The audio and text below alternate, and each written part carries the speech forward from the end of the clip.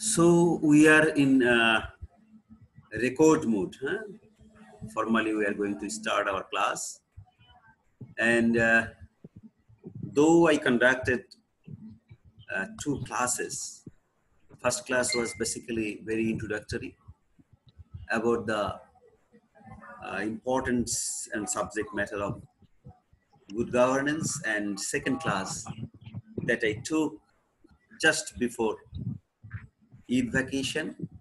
That was the first class, and I also gave you materials. You must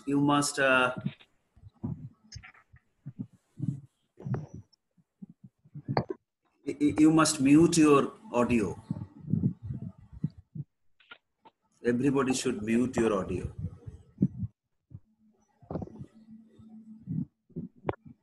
Everybody should mute your audio.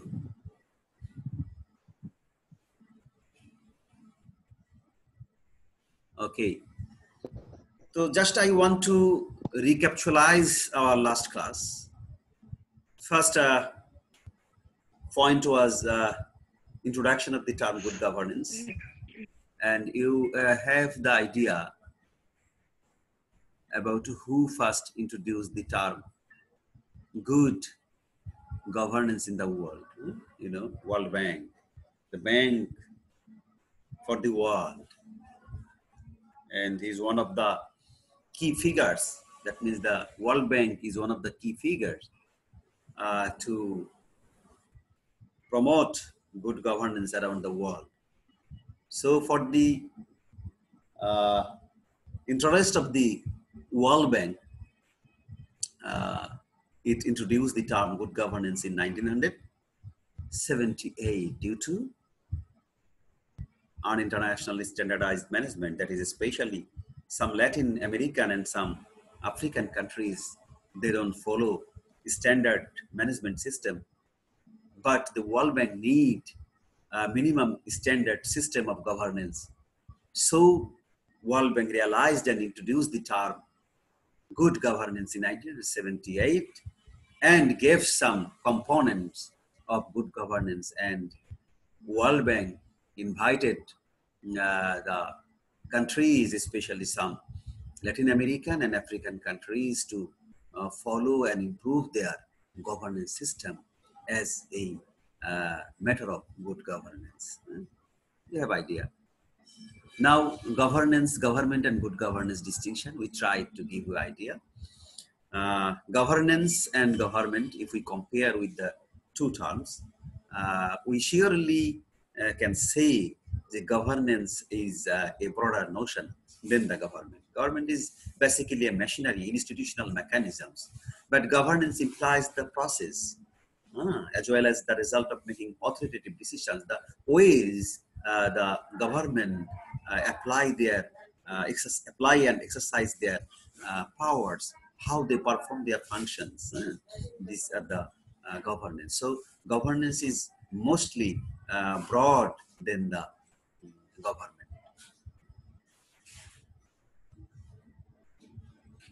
What is governance? We also discussed about, we tried to give definition of governance in our first class. Governance, World Bank defined governance as manner.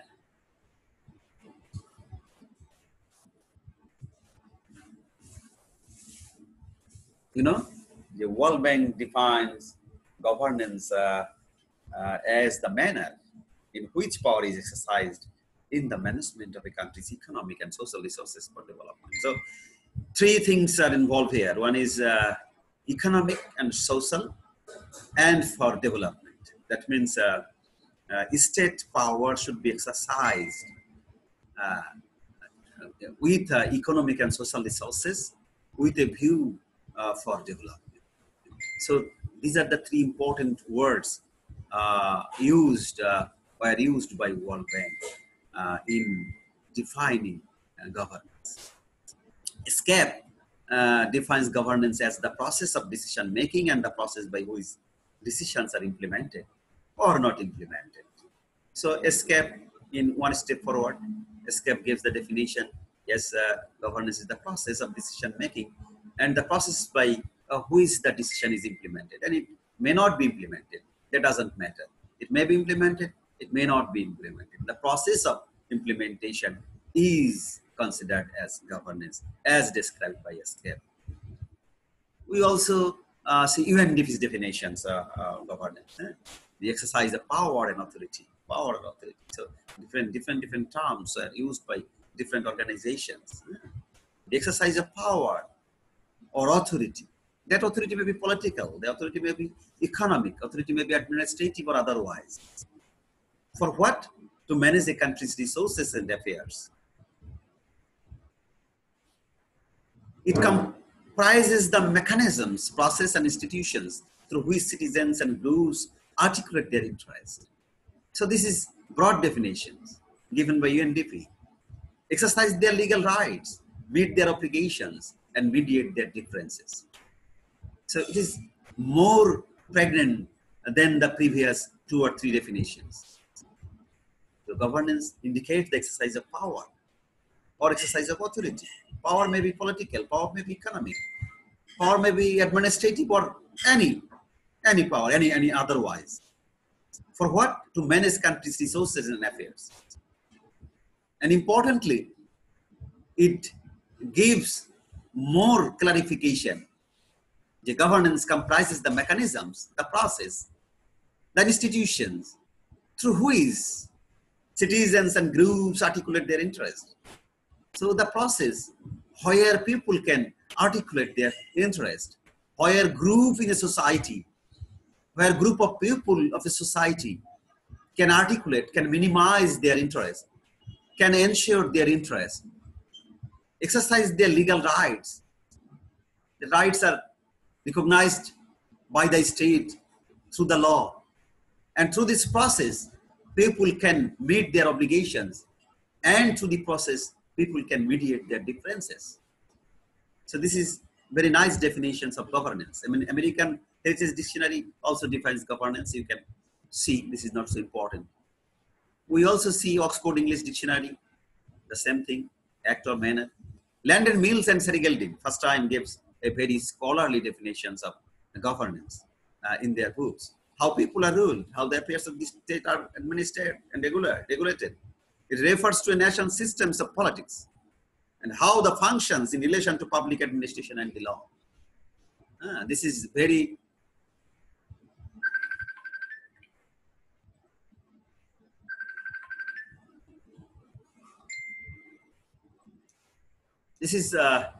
very scholarly definitions given by Landon Mills and Serigaldin.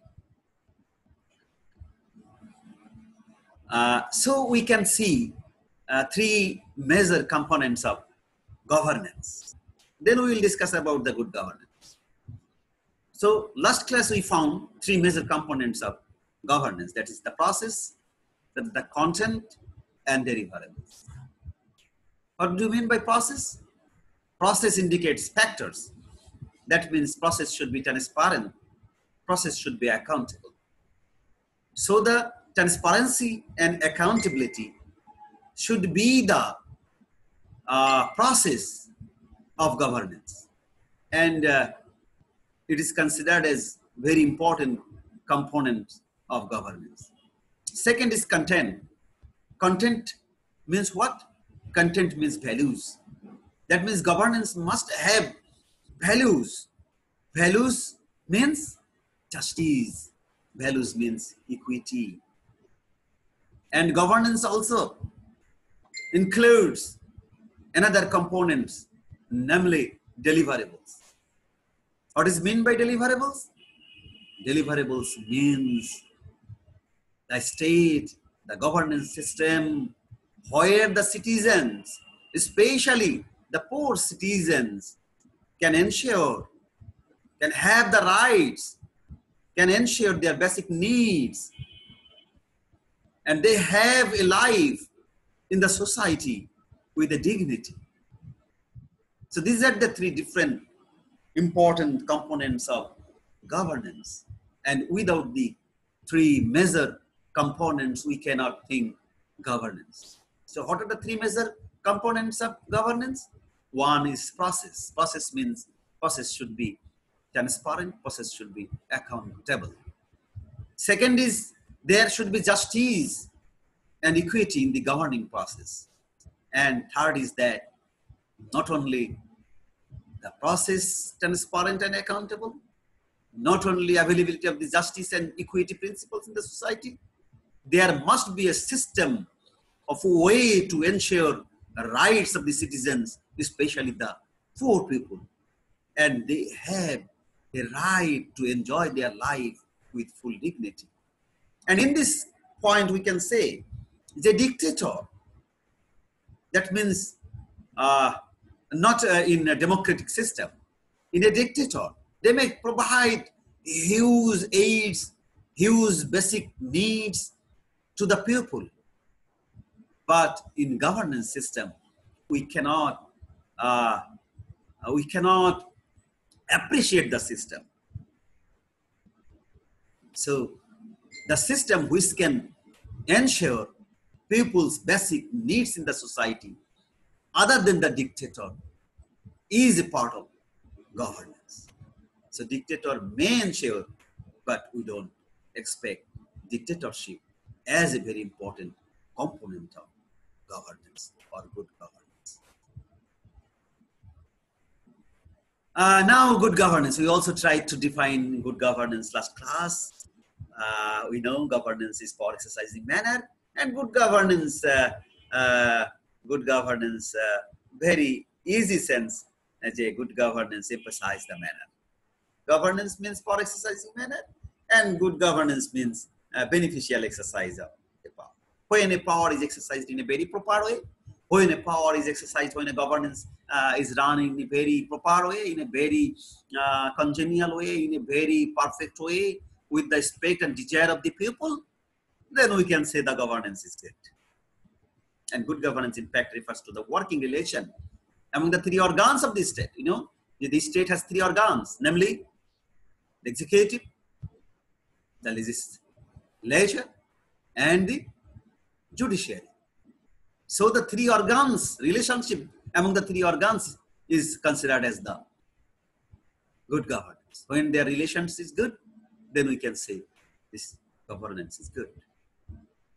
Moreover, in operational terms, good governance refers the enjoyment of fundamental human rights. So this is very nice definition. In operational terms, governance indicates the enjoyment of fundamental human rights. So people have this type of rights, and without recognizing and implementing the fundamental human rights, we cannot think about governance, forget about good governance. So the enjoyment of fundamental human rights of the people. Independence of judiciary is very, very important element of good governance. Without the independent and impartial judiciary, really, people's rights cannot be ensured.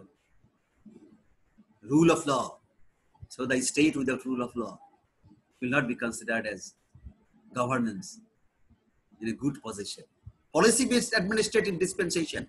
Administration can run their functions. Administrative can perform their functions, but behind this, they must have policy.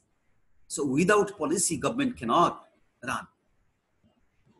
Say, for example, at present, we are suffering from corona pandemic. How government will address this issue? They must have a health policy behind this. If the government doesn't have health policy, then really we cannot fight against that pandemic, corona, or like this. Transparency, accountability. These are the important elements of good governance. Predictability, that means predictable legal framework. People should have rights to know the law in advance. That is predictability. Effectiveness. The governance system should be effective, should be efficient. So these are the important factors of good governance. And without mentioning these factors, we cannot really define good governance. And V.K. Chopra, famous scholars, defines good governance as a system of governance that is able to unambiguously identify the basic values of the society. Very nice definition. He identified good governance as a basic values, ensuring basic values of the society. And he classified the values as economic values, as political values, as socio-cultural values. These values are very much, these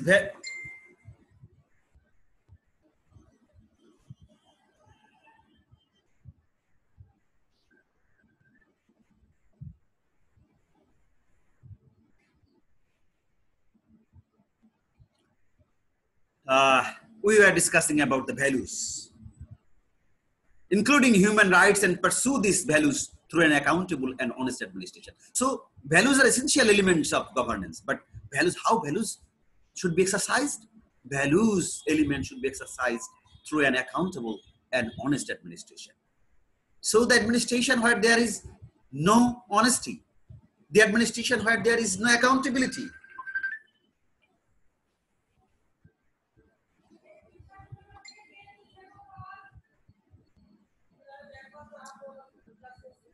Sir, Assalamu alaikum. okay,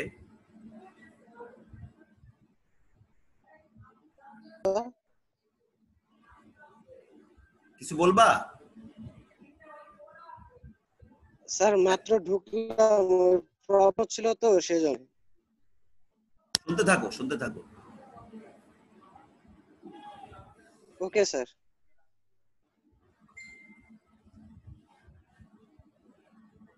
So how can we determine the governance of a society is good? How can we determine the system, whether the system is good? And we can do it if we know some symptom of poor governance. So the opposite of good governance is poor governance. The opposite of good governance is not bad governance, because bad governance is not governance at all.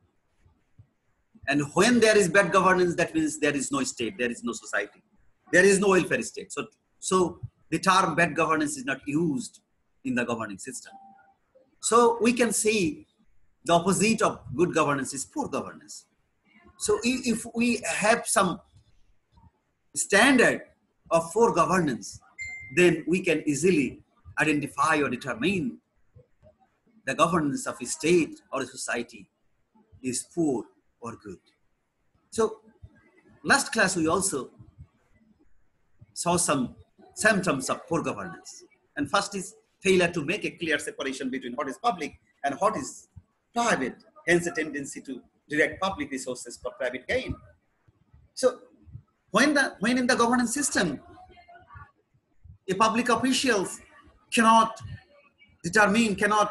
distinguish between what is public and what is private, and if they think everything is private property, everything is their own property, so this is the system of poor governance.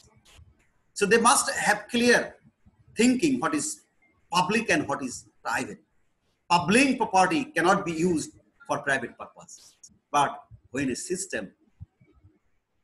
there is a system, public officials don't think what is private and what is public, and ultimate result is that the public officials think every public property is their own property. So we can say the governance is poor. Second symptoms of poor governance: failure to establish a predictable framework of law and government behavior conducive to development or arbitrariness in the application of rules and laws. So the society without fixed rules, the society without availability of the rules cannot ensure good governance. So the society, the state must have predetermined rules through which people can easily understand their rights. People can easily know the ways to ensure rights. So this is called predictable legal framework. And lack of the predictable legal framework indicates the symptoms of poor governance. Executive rules, regulations, licensing requirements, and so forth, which impede functioning of markets and encourage rent seeking. If the rules, regulations, licensing requirements, in for initiating a business. The world is corporate world. The state is corporate state. The society is corporate society. So without the corporate mentality, really, state is not possible in real sense.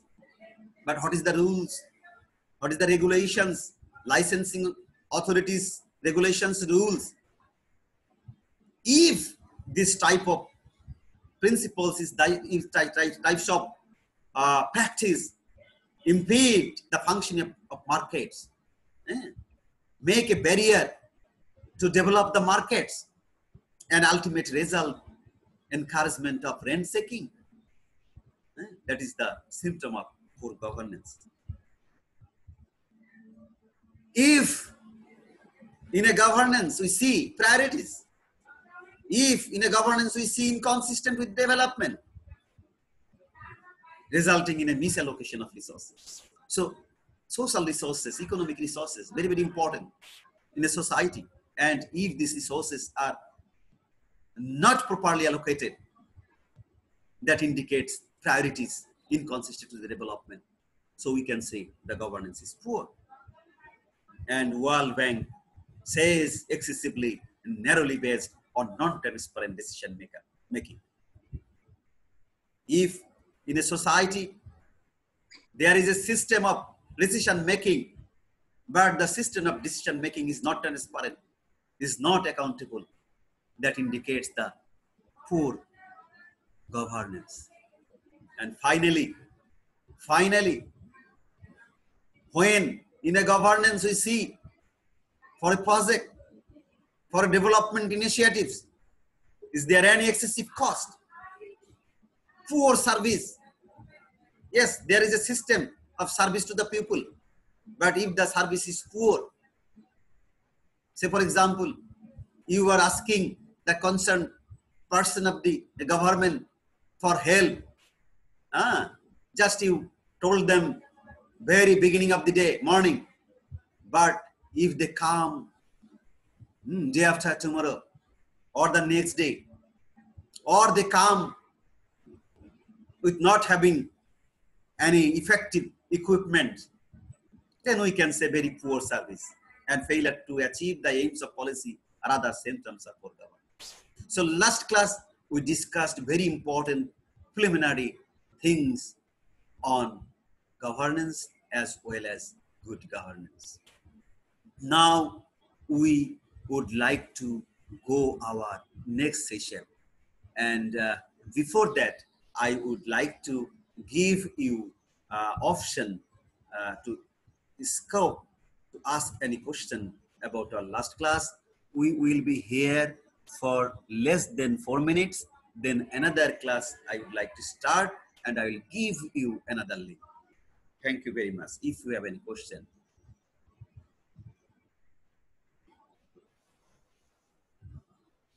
You feel free to ask me any question.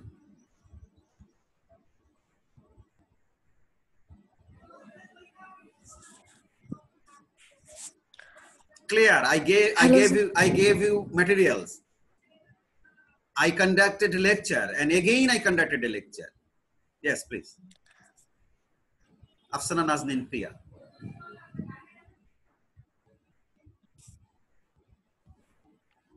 What is your question? No question. So we may wait for our.